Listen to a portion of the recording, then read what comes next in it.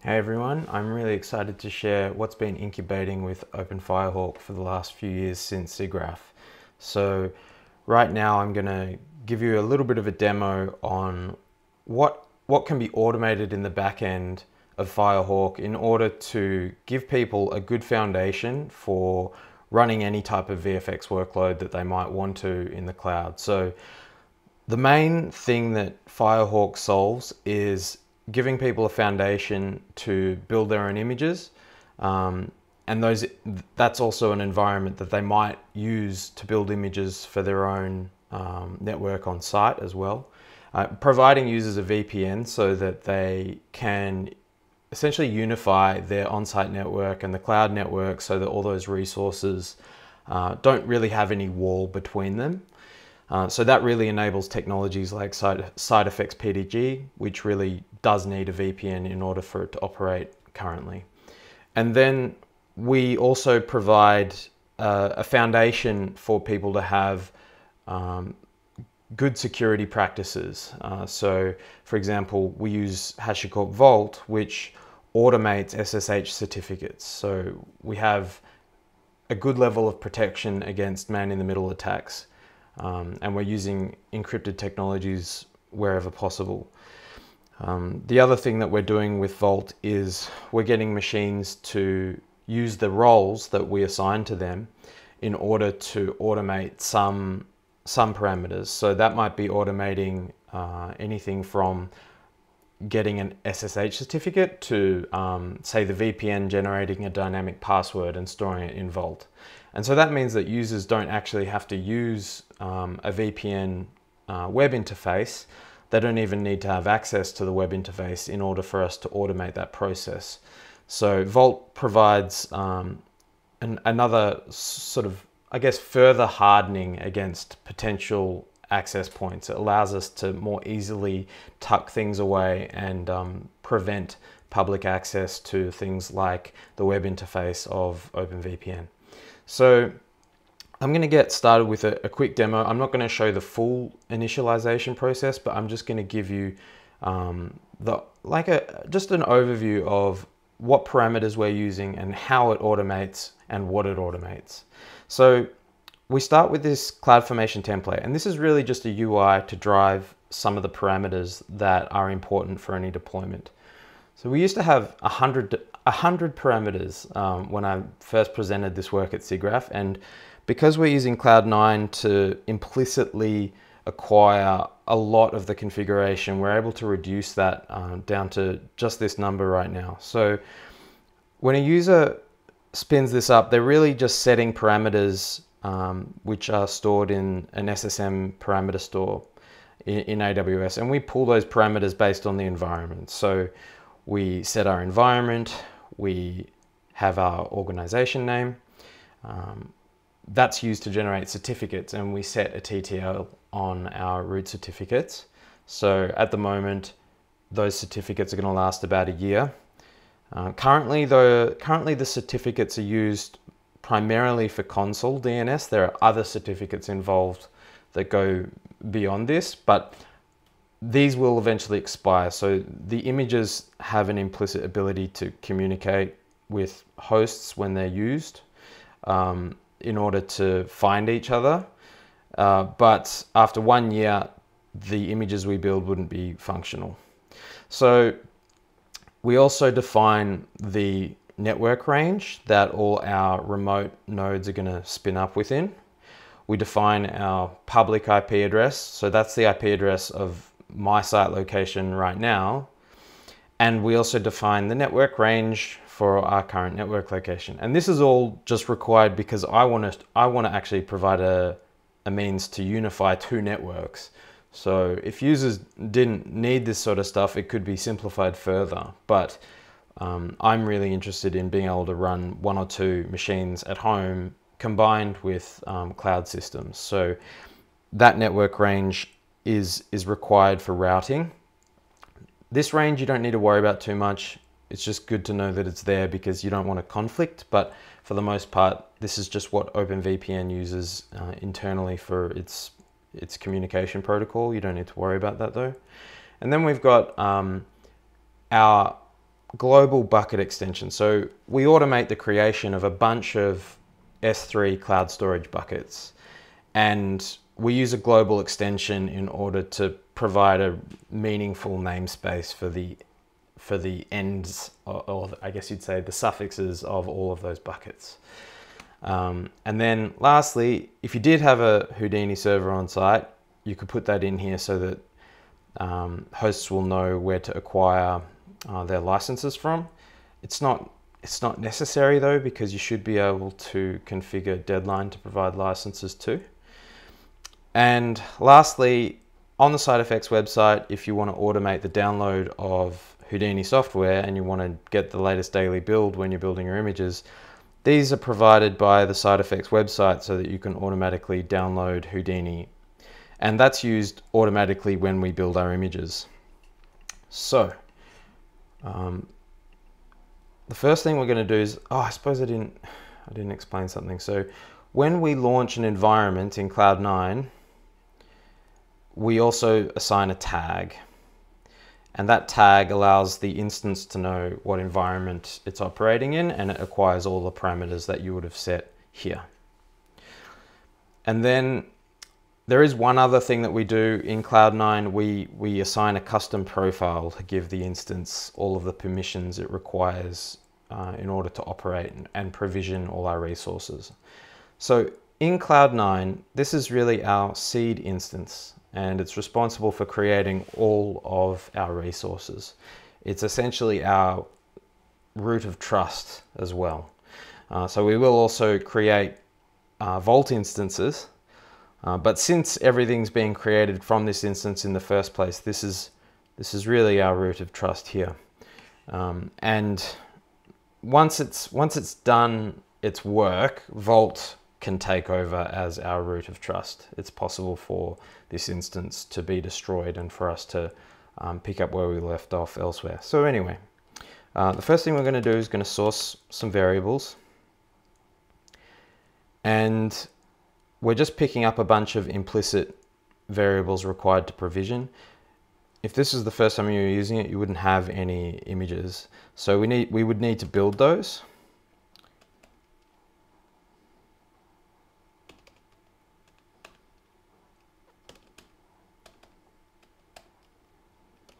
So the first thing we would do is build our base AMIs. And these are really just dealing with software updates.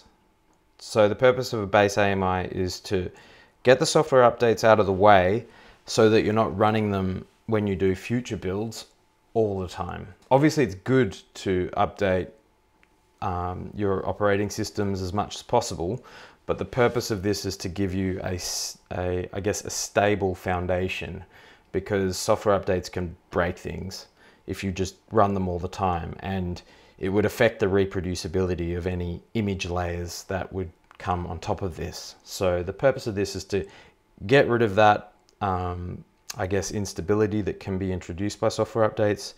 We're building a bunch of images all in parallel here for all the operating systems and use cases that we might have. So we've got, the main ones really are our VPN. We've got Ubuntu instances for many of our servers, and we do run a CentOS instance for rendering presently.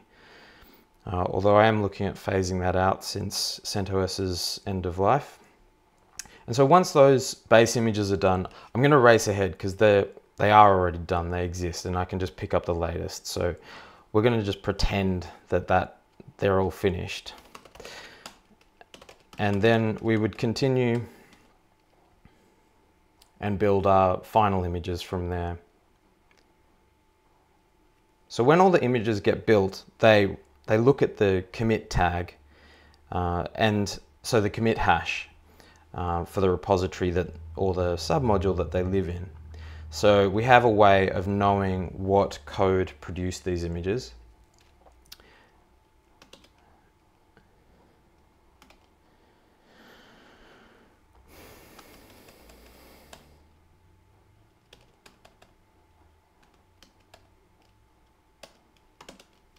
And so we then will build our final images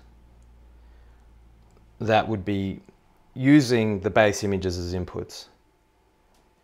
And so here there's a lot going on. We've got, say when we build our deadline database image, we're automatically downloading the deadline installer from an S3 bucket that AWS provide.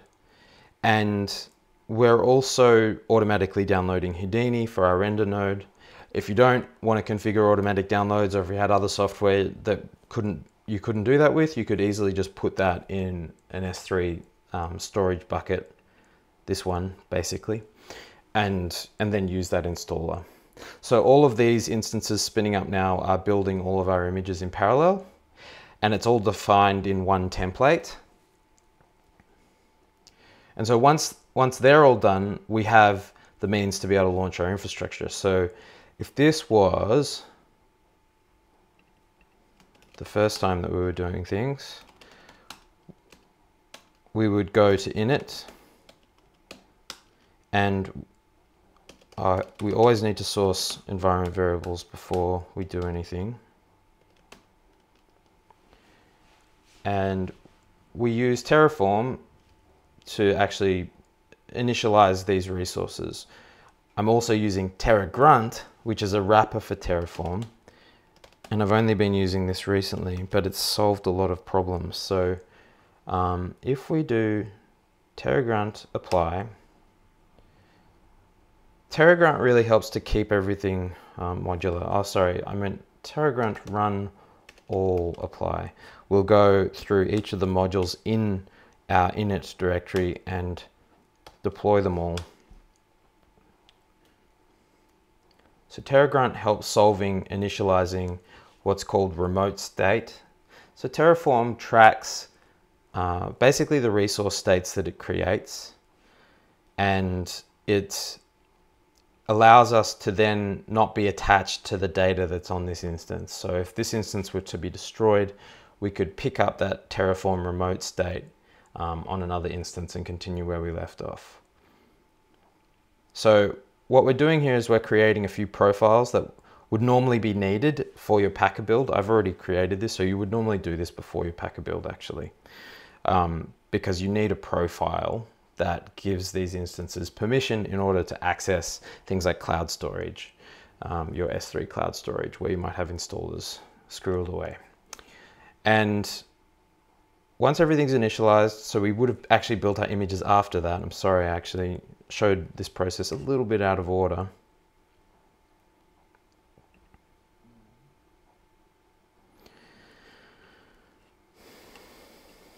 Okay, and with that done, it is possible after initialization and building of images that you would have new environment variables available. So we would grab those again, and then we're going to go and do our final deployment.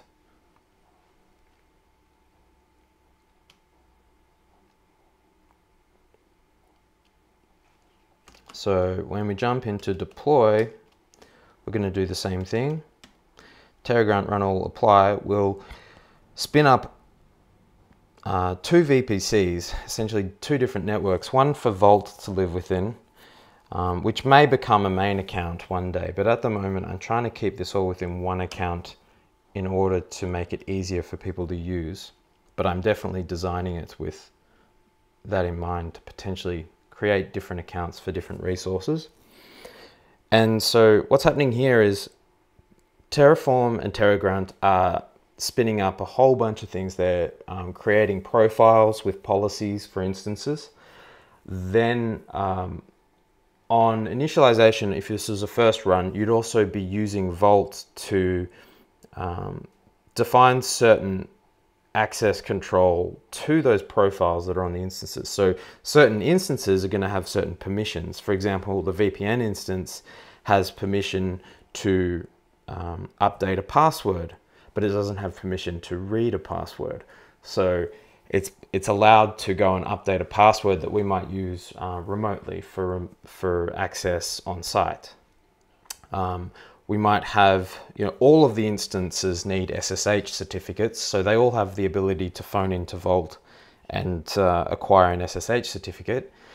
And then each of the instances might have some special abilities. For example, Deadline DB might request certain certificates required for its use. You will also have something like, what's another example? We might have an internal Vault client. So the internal Vault client might have certain abilities where we intend to allow people to, say, make requests, and we try to not really allow that to occur, or we want to get to a state where we're not doing that from a public network or any of the public instances. So we're creating our two different networks, our VPC for Vault and our VPC for our rendering cluster. We're also creating we're creating two public instances. So we've got a VPN and a Bastion host. And the purpose of the Bastion host is to allow remote access to request information from Vault, because we don't want people using SSH to get into the VPN itself. The VPN really has that dedicated purpose of providing encrypted traffic as a tunnel. And once that's all up, we're going to get to a state where we can easily remotely configure a VPN. And what makes this VPN configuration a little bit different is it's configured as a gateway, which took me quite a while to figure out. It's certainly, the VPN has consumed a lot of time, but what makes this VPN special is that it's configured as a gateway. So I only need to spin that up once on my network, and provided my router is configured to route the traffic through, and that's actually really simple. It's like usually 2 lines really. To route the traffic back to the other side, then all of the systems on my network are able to ping the systems on the cloud network. So it goes without saying, you wouldn't be doing this in an internet cafe. You need to be using this on a trusted network. And it's certainly possible for us to configure a VPN so that it's not a gateway and it's really only contained to traffic from this system that we're running from, but that's not really my current goal.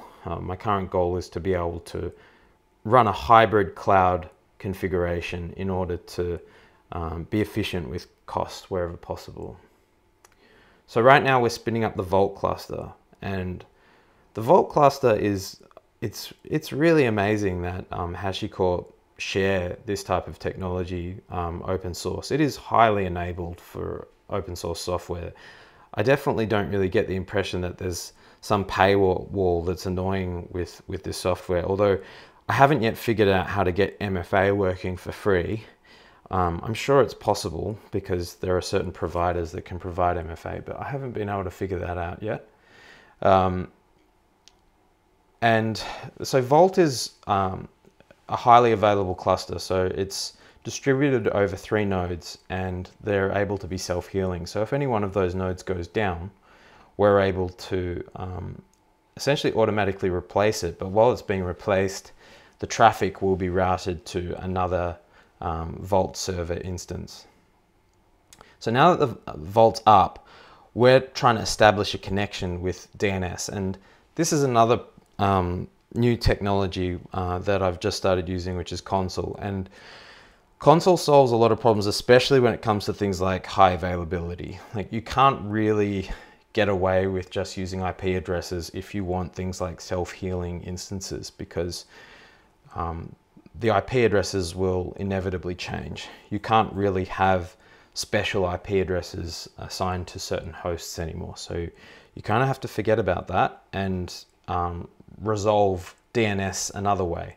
So Consul is essentially a distributed DNS service that allows instances to do things like phone in and say, hey, this is my service, I'm Deadline, I'm over here.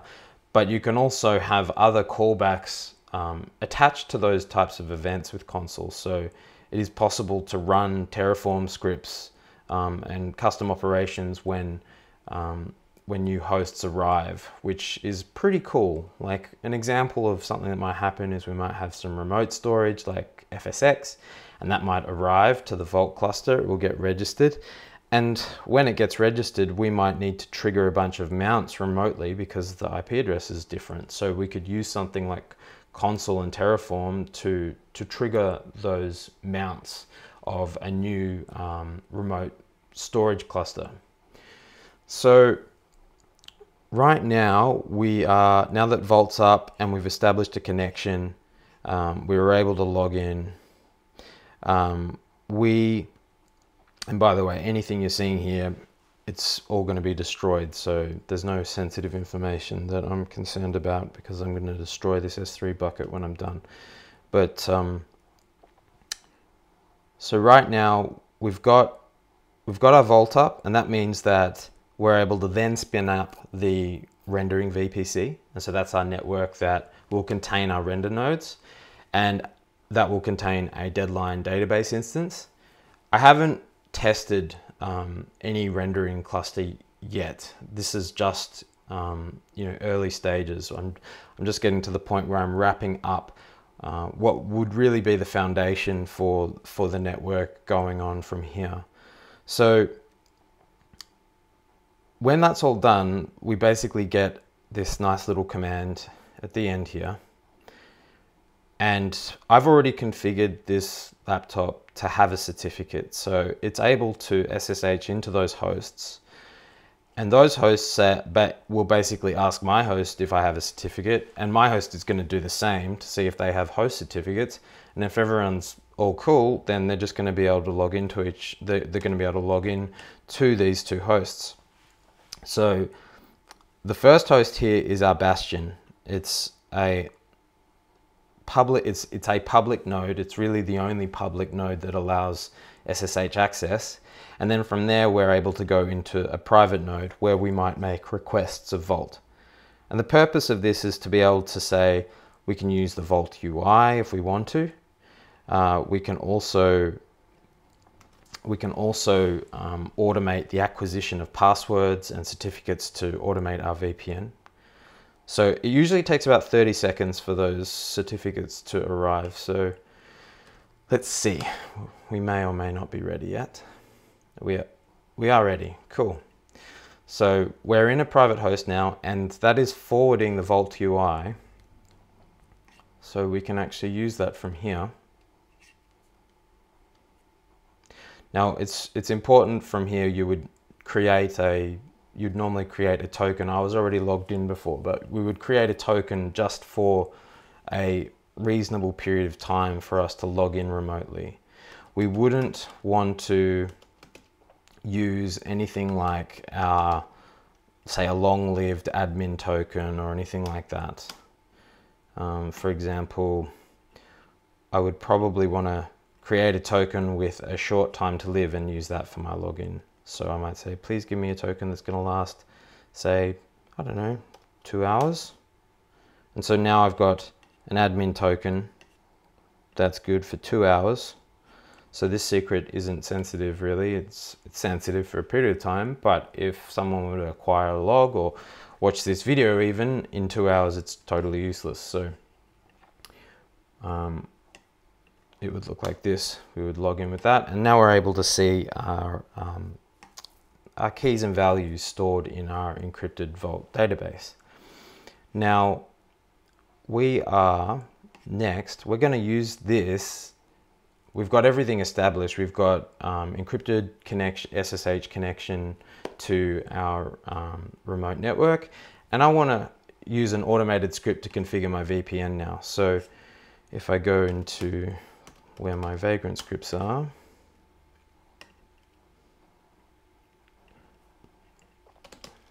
so we're going to use the wake script.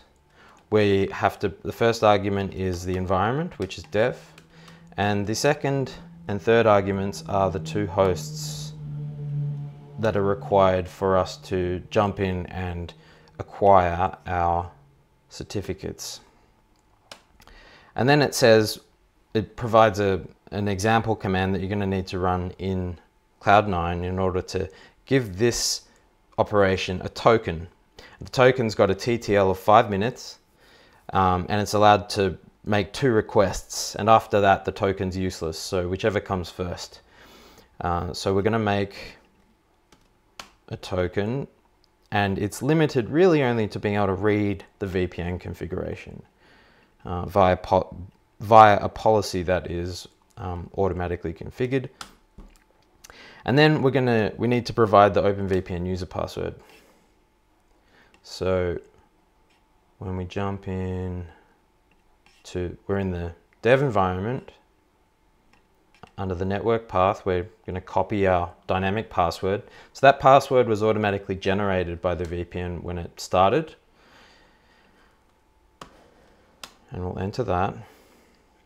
And so what's happening now is this script's automatically jumping into that private host. It's acquiring the certificates required to spin up the VPN, and it's also configuring the VPN, setting up the VPN config with that password so that this Vagrant virtual machine will automatically spin up as a configured VPN to our remote network. So that takes about, I don't know, I think it takes a couple of minutes. While that's happening, when it's established a connection, this is a private host over here. So we're going to use that private host and see, can it ping my MacBook Pro?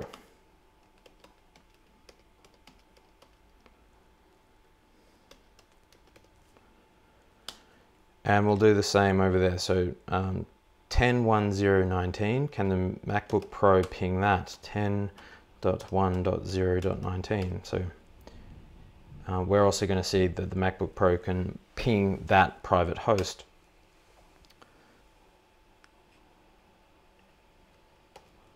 So it won't, these won't function until Vagrant's finished doing its job. So Vagrant is essentially a virtual machine that's described with code. And Vagrant, when it turns on, it's automatically configuring itself in order to set up this. I think we're on Ubuntu 18. I can't remember if it's Ubuntu 16 or 18. And it's going to basically set itself up as a gateway. So we have these pre-configured IP addresses here for the network. So when Vagrant turns on in the dev environment, it's got a MAC address, which we can automatically generate, and it's got an IP address. So Vagrant, this virtual machine has a static IP address, and that's important because it's used to configure the static routes. So the static routes allow our router to basically say, well, any traffic into that cloud-based network has to go via this guy.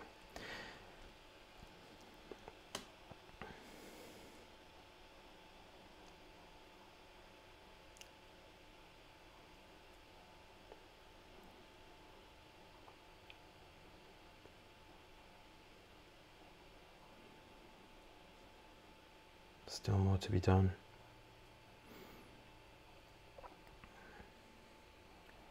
Well, while that's happening, I'll just go and check what happened with those image builds. So yeah, we can see we had our base images. These are the image IDs. They also get tagged with their role. They get tagged with the commit hash so that the code that made them can be tracked. They also get tagged with the SSL certificate expiry. So currently they have an SSL certificate in there just for console. If someone were to acquire that AMI, it wouldn't really be much of a big deal because it's really just going to allow you to authenticate to the DNS. It wouldn't really give you any more abilities beyond that. Certainly it will be good in the future for us to automate acquisition of the SSL certificates, but it depends on your philosophy. I mean, I don't think that SSL certificates should really be going over the wire, but it would be great to figure out, say, an encrypted workflow where we, say, have the certificates being acquired dynamically. And then we've got our final image builds here. So our deadline database, a render node, the VPN, an Ubuntu 18 basic image, CentOS 7 basic image, and our Vault and console servers there.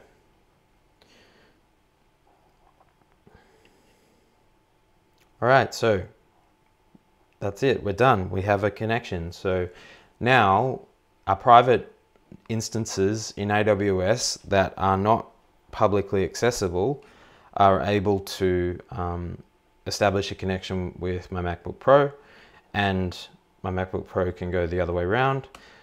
For example, if I wanted to ping my NAS,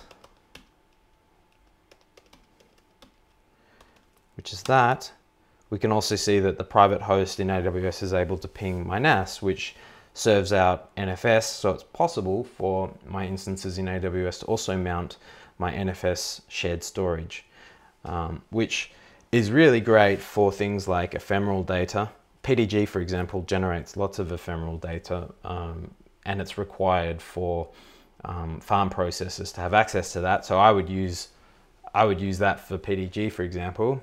But anything heavy or big, I would be synchronizing to S3 cloud storage first, and then probably looking at another solution like AWS FSx. So yeah, I'm really excited to share this and where it's at with you guys. Right now we have a foundation that would give someone the ability to build their own images and configure them with Deadline to deploy. They could use their own Deadline database, or they could start to try and configure the one that we're currently working on. Presently, we haven't configured Deadline, we haven't configured render nodes yet, but we provide the network that would allow people to handle cloud resources themselves and get a lot of the challenges out of the way with security and getting that VPN going. So thanks for watching. I'm looking forward to showing more in the future with you guys.